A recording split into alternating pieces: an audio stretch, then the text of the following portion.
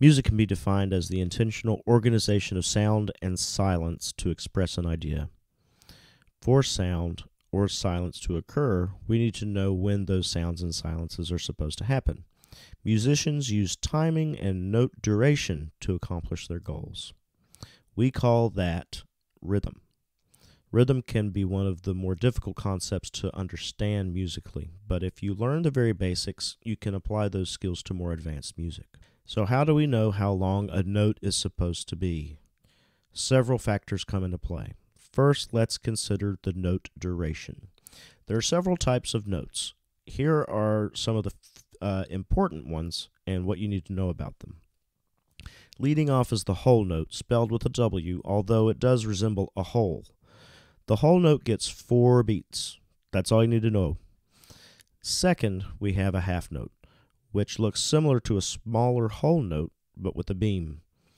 If you know fractions, you may know that half of a whole is a half. So you may deduce that a half note equals 2 beats, in which you would be correct. Take note that 2 half notes equal the duration of a whole note, because they both equal 4. Next, a quarter note, which looks like a half note, but the circle is filled in black. A quarter note is worth 1 beat. Or for the fraction-oriented, a quarter of a whole is 1/4. A quarter of 4 is 1. Like we did before, notice that 2 quarter notes are equal to 1 half note. They are both 2 beats. Likewise, you should also notice that 4 quarter notes are equal to 1 whole note and 2 half notes, all having 4 beats.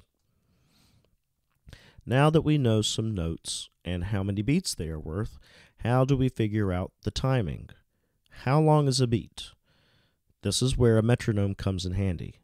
A metronome is a tool that musicians and masochists use to keep a consistent tempo. The tempo is how fast or slow the music goes. When you hear a good song and your head starts to nod or your foot starts to tap, that's usually the beat and the tempo. Tempo is described in a couple different ways. The first is with a romantic language, like Italian or French. Words like moderato and largo and vivace. The only easy way to remember these is to come up with a clever way to remember them. Let's take moderato. That sounds a lot like the English word moderate. That would indicate that you take this piece moderately. When you say the word vivace, your lips and tongue have to move fast to say vivace. This is a way to remember that vivace means quickly.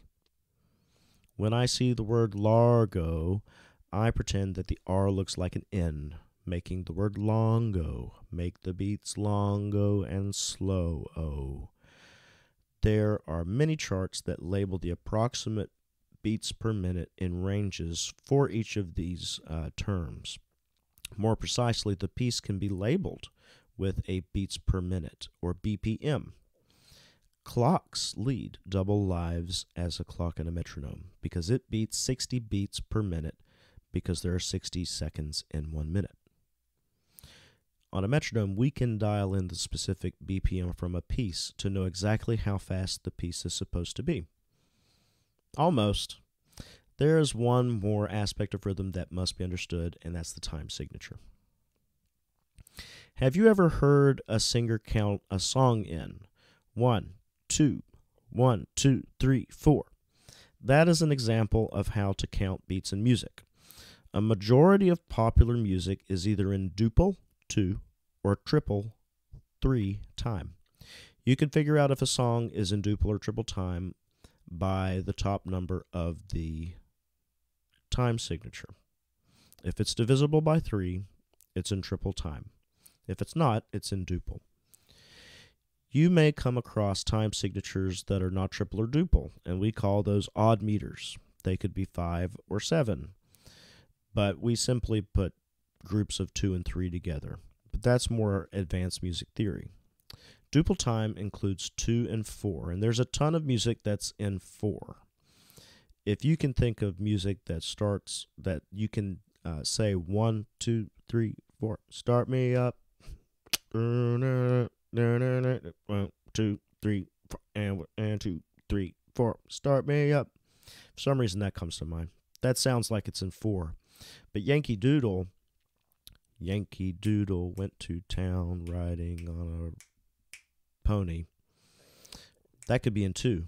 1, 2, 1, 2. So those would be in duple time. 2 good examples of triple time would be the United States national anthem.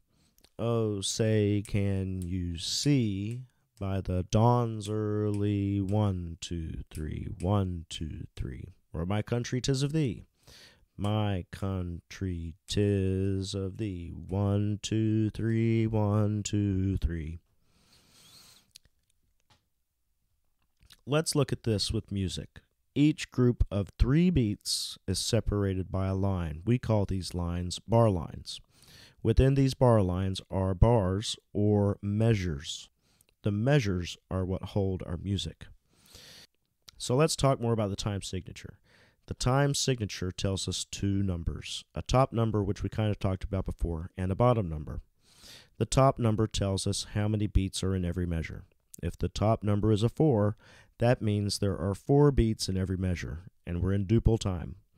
If the top number is a 3, that means there are 3 beats in every measure, and we are in triple time.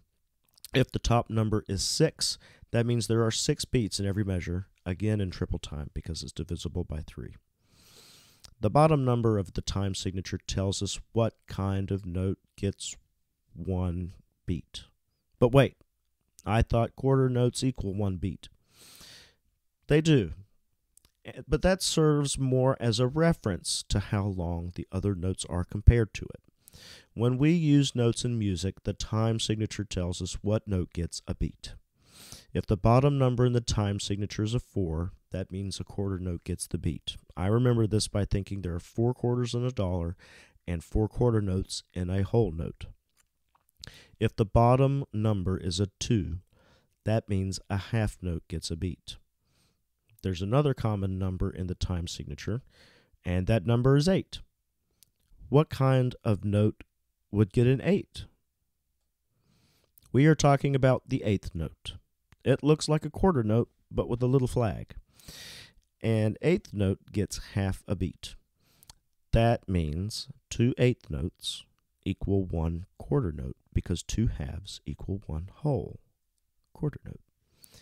8th notes that occur consecutively are commonly bound together with a horizontal beam.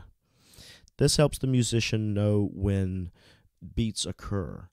It's a way to help musicians play the music more easily, and we'll talk about that more. It helps the musician keep the beat a little better.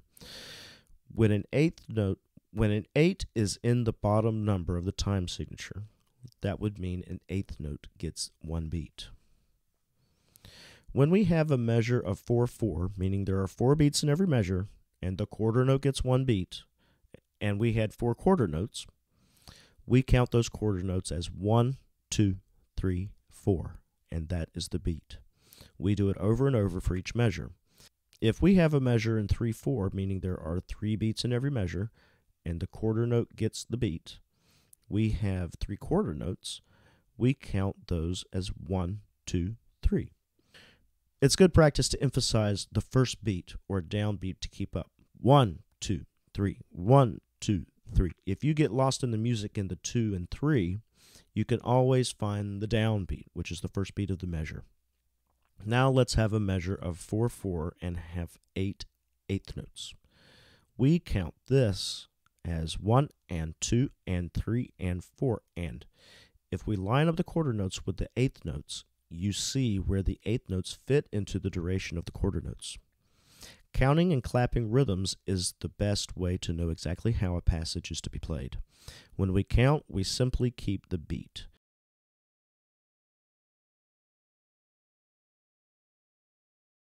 One, 2, 3, 4.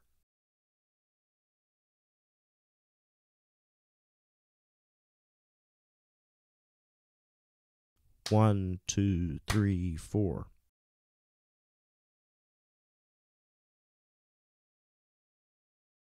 One, 2, 3, 4.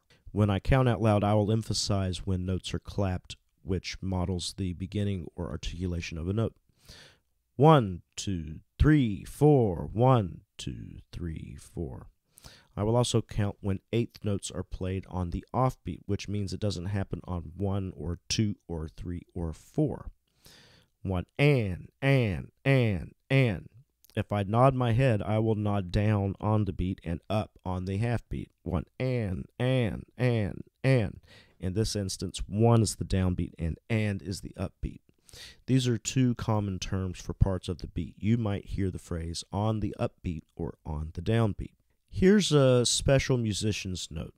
When we count, it's a good idea to do it in your head as you play, and there's a good idea to do something called subdividing. Subdividing takes a beat and makes it smaller, meaning it takes quarter notes and turns them into eighth notes.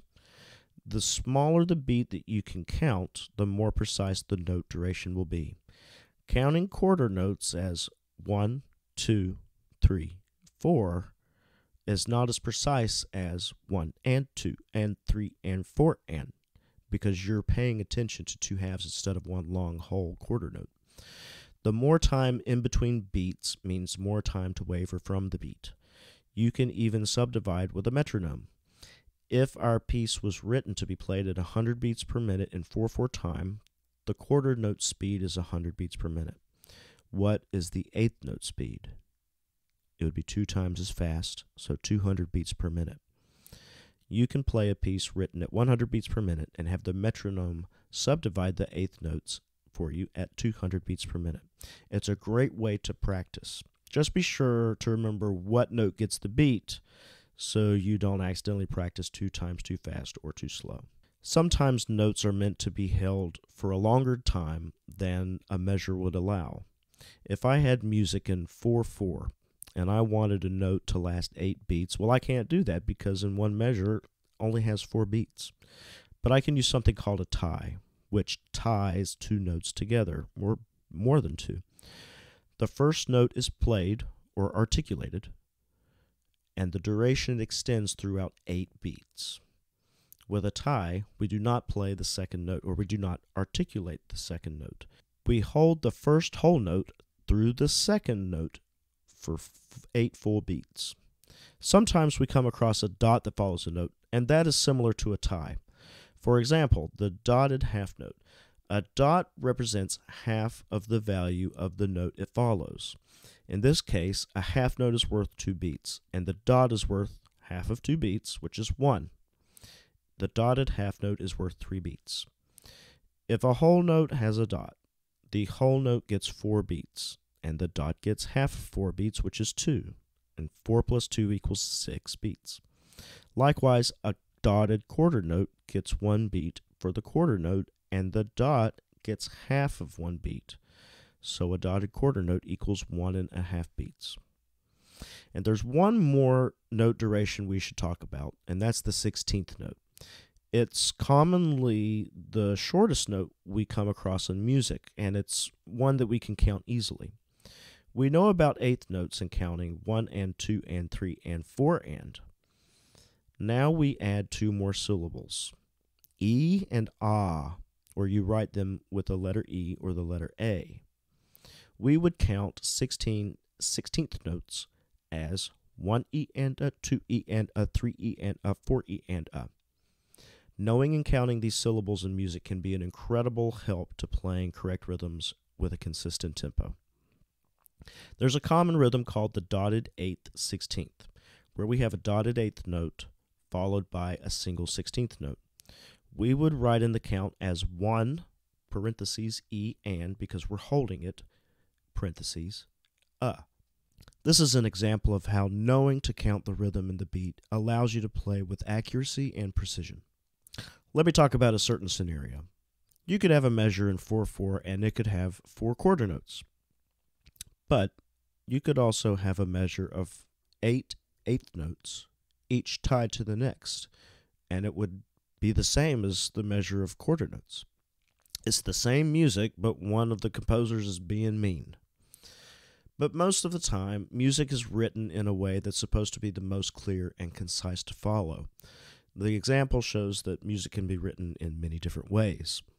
There are slightly more advanced notation devices such as triplets, and these allow the composer to get the triplet feel in a duple time.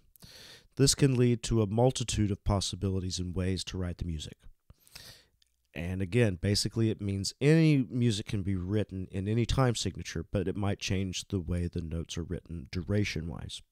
If I haven't confused you yet, that's fantastic, because I've been confused 7 times at least trying to make this. And that shows you how much of a taskmaster rhythm can be to learn and apply. It takes dedication and meaningful work to understand these concepts, but it certainly can be done. Once you grasp them and practice enough, you'll be able to sight read difficult passages because you will know how to count them.